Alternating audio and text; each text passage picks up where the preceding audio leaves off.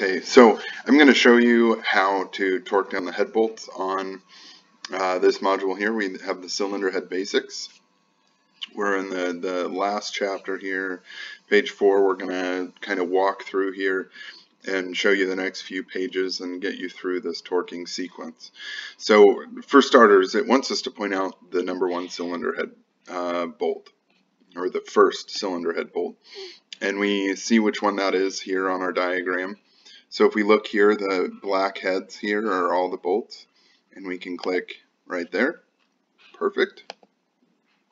Now on this next page, it wants us to do phase 1 torque specification. So if we look over here, we have the different phases, and what this means is we're going to go around to all the bolts for the first phase and do it at this setting.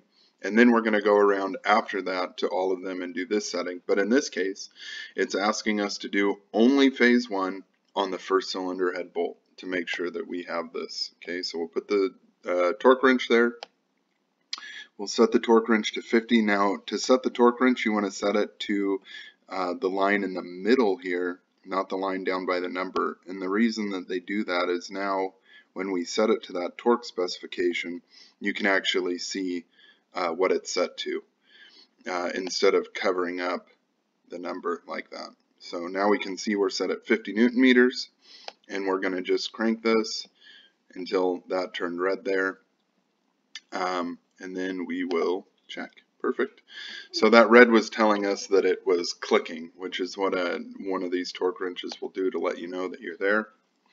So we've moved on to the next page. We completed phase 1, which was just using the torque wrench, and now we've got phase 2, which is using this guy, and we're going to do that to the number 1 cylinder head bolt, and we will go to 120 degrees because that is our phase 2 spec.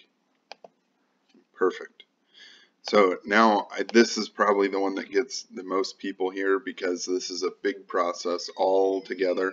So let's work through this real quick. And if you hear a crying baby in the background, I apologize, but you got to do what you got to do, right?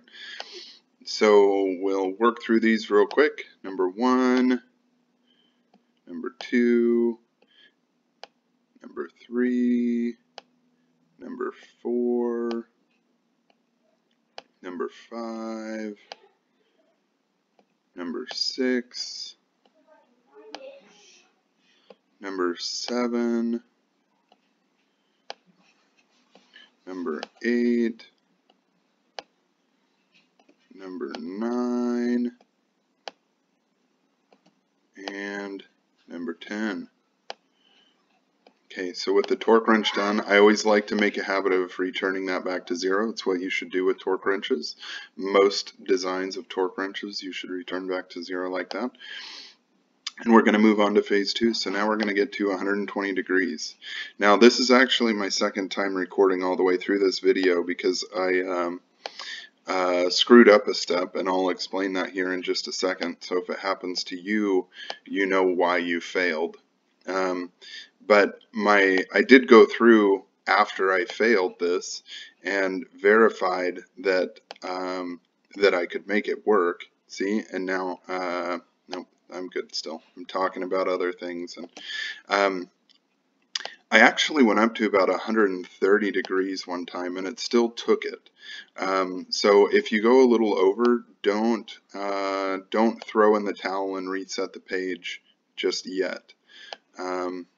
But what my biggest problem was is I moved this angle gauge over to number 3 here after completing number 2. I went up to 3 and I clicked on it and I removed it because I thought that I was wrong for a second until I looked at the torque sequence and I realized, no, I was right. So now we're correct. So there's a few things that if it says that you're wrong or that it was incorrect, there's a few things that you can look at. Make sure that you're doing the correct torque sequence. Make sure that when you move this, that you're moving it to the correct one, because and then don't pick it back up until you have done the torque setting, because I went to number 3, I picked it up, and then nope, that was right. I put it back on, and it failed me. And then every time through since to verify that I was doing it right, not on video and on video, it's worked just fine as long as I don't pick it back up. So don't pick it back up. Follow this all the way through, and you got it. So if you have any other questions, let me know, and hope this helps. Thanks.